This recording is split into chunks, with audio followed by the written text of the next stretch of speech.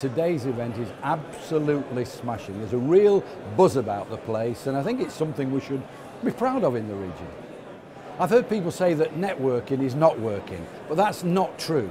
Just simply being around with similar people can be tremendously inspirational. So I think there's great benefits. I think it's something we should really be proud of.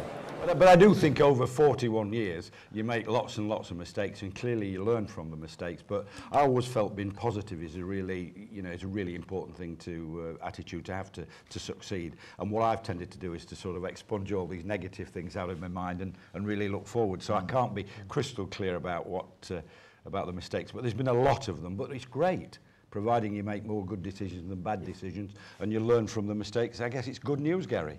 It's just natural, it's in my genes that I actually want to work. It gives me a great deal of satisfaction. I've hated the term that's coming in life about quality time, that you go to work and then somehow else there's some other time that's quality time. All my life's quality time. I just love to be at work. It's massively fulfilling. It's not onerous or hard for me. Yeah. And that's what I always want to do. That's what I'm about. That's what I find fulfilling. There's always challenges in being an entrepreneur, and you've really just got to persist.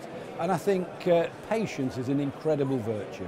And if you're doing the right things, it's rather like sowing things in the garden. If you keep sort of tending to them, weeding them and watering them, without any shadow of a doubt, the garden will grow. And if you persist in doing the right thing, you will surely, at the end of the day, enjoy considerable success.